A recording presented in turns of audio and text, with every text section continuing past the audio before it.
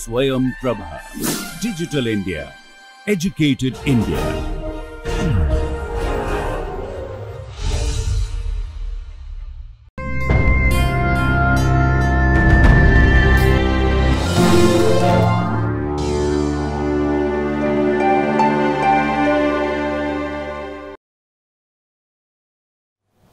Welcome to the lectures in chemistry and the topic of atomic structure and chemical bonding. My name is Mangala Sundar and I am in the Department of Chemistry as a professor and also in the Indian Institute of Technology, Madras. My email coordinates are given here for you to contact. The topic today is the beginning of a series of lectures on angular momentum at the introductory level and in quantum mechanics. Angular momentum in quantum mechanics is not a visualizable quantity, like the way we visualize rotational motion or we visualize the tops that we play with. Those are all visual representations for classical objects. In quantum mechanics, angular momentum is a property, is a fundamental property of the system, and it was first discovered in the spectra of hydrogen atom when the spectral lines split into doublets in the presence of a magnetic field for the hydrogen atom. The theory of angular momentum was of course put forward by the famous physicist Wolfgang Pauli, and the experiments for the basis of the theory were given by Uhlenbeck and Goudsmit around 1925. 27, the same time quantum mechanics was being formulated by several scientists. Now, let us not get to the history of it, we will do that later, but get to the operational principles of angular momentum for the purpose of the atomic structure and chemical bonding. For the electron, spin angular momentum is a fundamental property and it is usually written as by the symbol spin angular momentum by S. Yes. The orbital angular momentum, which probably was introduced in a cursory way earlier in hydrogen atom for the electron, is often denoted by the symbol L. And then the total angular momentum of the electron, which is the sum of the two vectors L and S, is denoted by the symbol J. Okay. These are conventions in textbooks and in the usage in the literature. Now, this lecture will start with the definition of angular momentum, and in the next lecture what we would do is to describe the commutation relations in detail for various angular momentum operators. The experimental evidence that angular momentum is quantization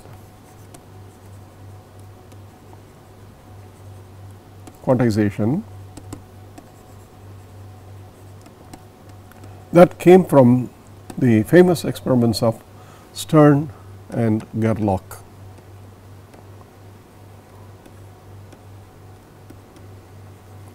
A brief summary is that a beam of silver atoms,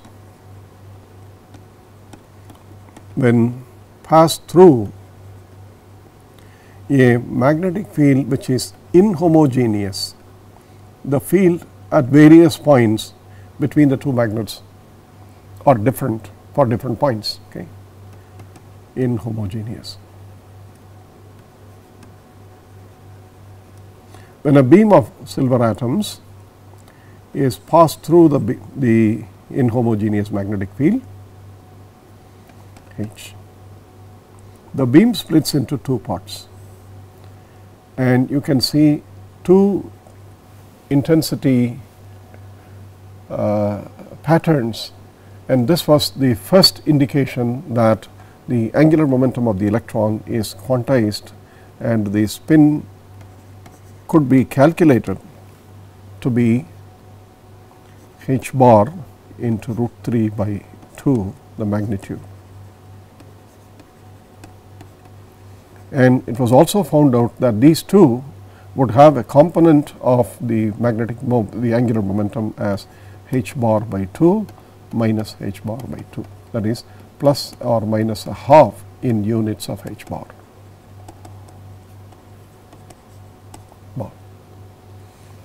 Classically, all of you know that the angular momentum is given by L is given by the cross product of the position vector and the momentum vector of a particle going around some point. The position vector is at any point is given by r, and the momentum is of course tangential to the point of motion, and the cross product of the two is represented in classical mechanics as angular momentum, and the direction of the angular momentum is in the plane perpendicular to the plane of r and p, because anyway you remember the cross product of two vectors is in the direction perpendicular to the plane containing the two vectors, and we use the right handed coordinate system to actually describe the directions. Therefore, if the system is moving this way around the point and this is r cross p, then you see it is this and this. The cross product of the two, when you go this will be pointing up. This is a classical definition.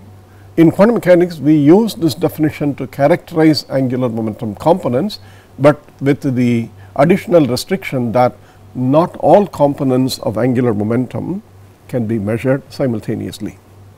L, for example, as a vector in classical mechanics is given by the three components in a three-dimensional coordinate system, Lx, Ly and Lz.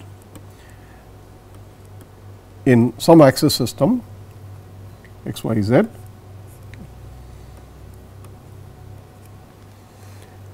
the square of the angular momentum is L dot L, and that is given by Lx square plus Ly square plus Lz square.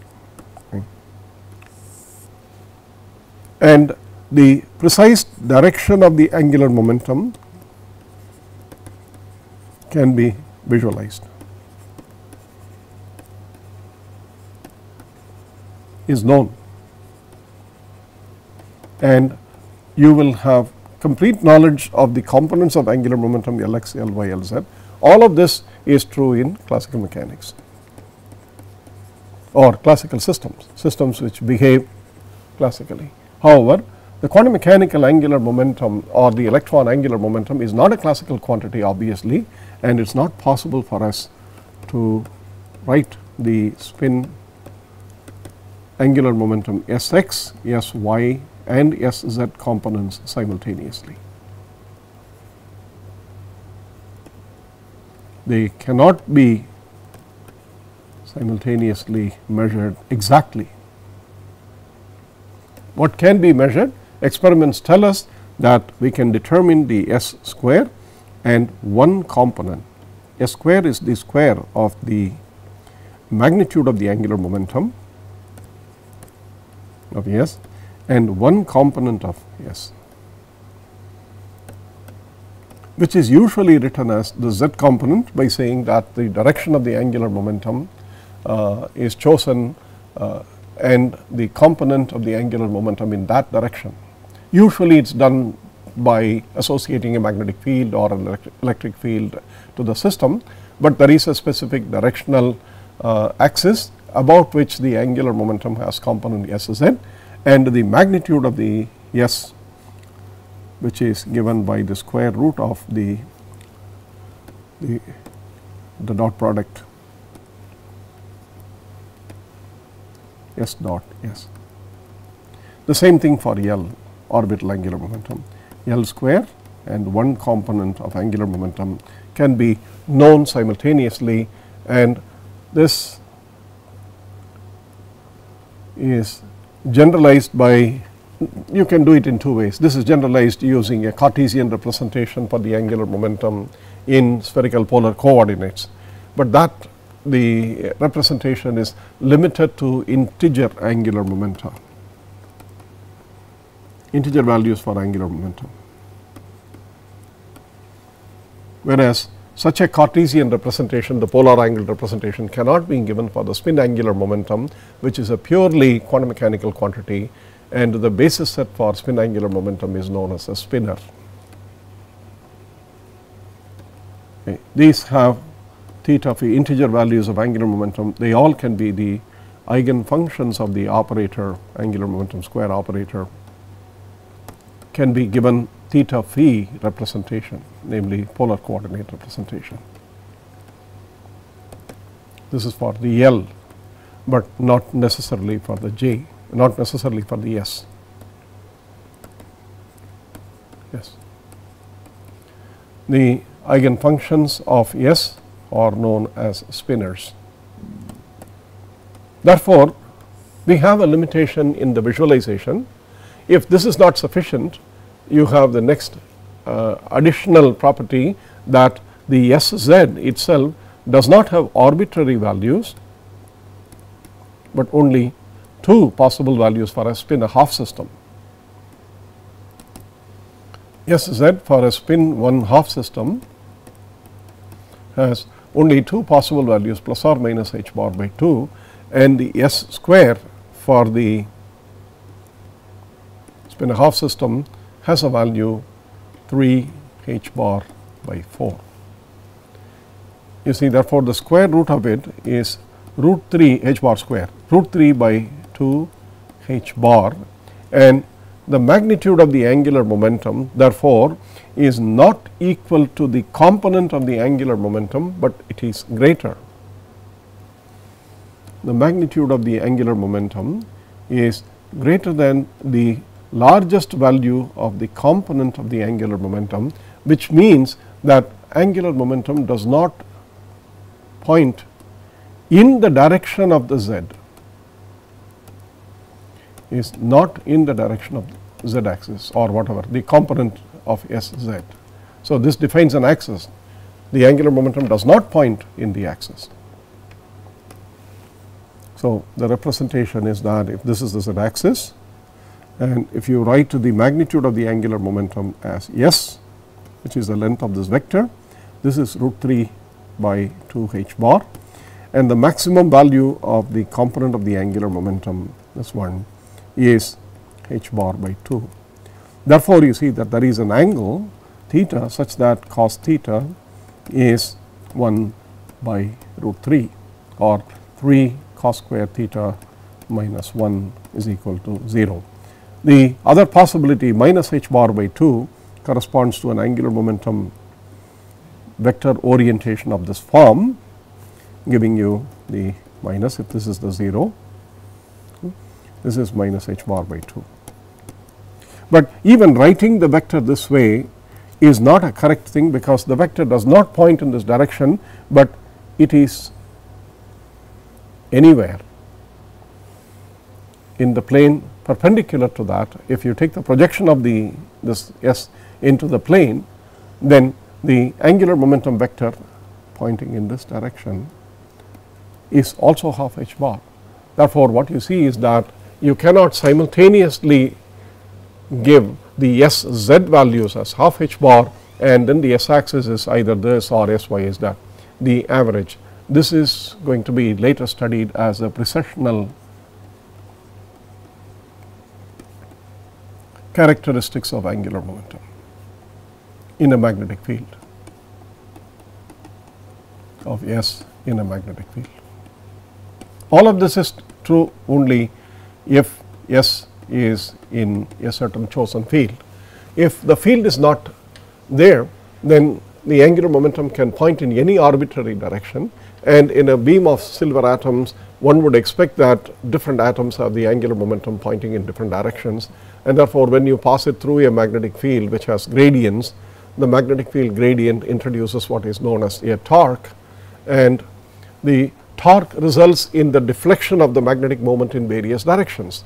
Therefore, if the magnetic moment points in all the directions, the torque will be such that the deflection happens in all the directions, and therefore, you would see a beam with intensities on the entire detector, all the entire range of the detector, but you do not see it.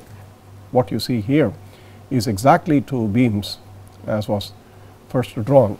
So, this was the first indication that angular momentum is quantized with respect to a chosen field, and the quantization of the angular momentum also means that there are only a finite number of components which we will later call as the eigenvalues for the angular momentum operator in that direction, and the finite number is such that for a spin angular momentum you have 2 components, and for orbital angular momentum you have,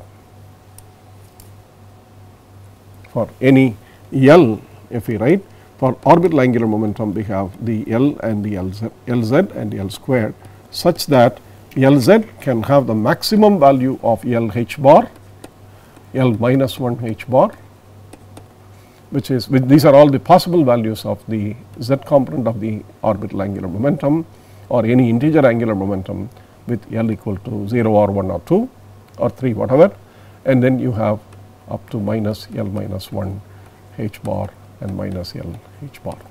So, there are 2 L plus 1 L Z values for any, and the L square, the magnitude of the L square is L into L plus 1 h bar square.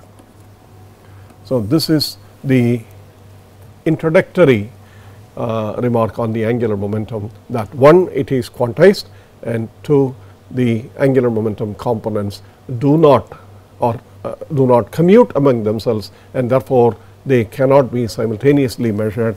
And let me close this part and continue the actual mathematics in the next part. The components of the angular momentum Lx, Ly, the commutator is not 0, Lx, Lz, the commutator is not 0, and Ly, Lz. And the same thing can be written for Sx and Sy, Sx and Sz, Sy and Sz. They are not 0, but what is 0? What is 0 is the square of the angular momentum, S square, commutes with all the components, S square Sy and S square Sz, all are 0. Okay. Let us see these relations in more detail and then evaluate the properties of the spin angular momentum in the next part. Until then, thank you very much.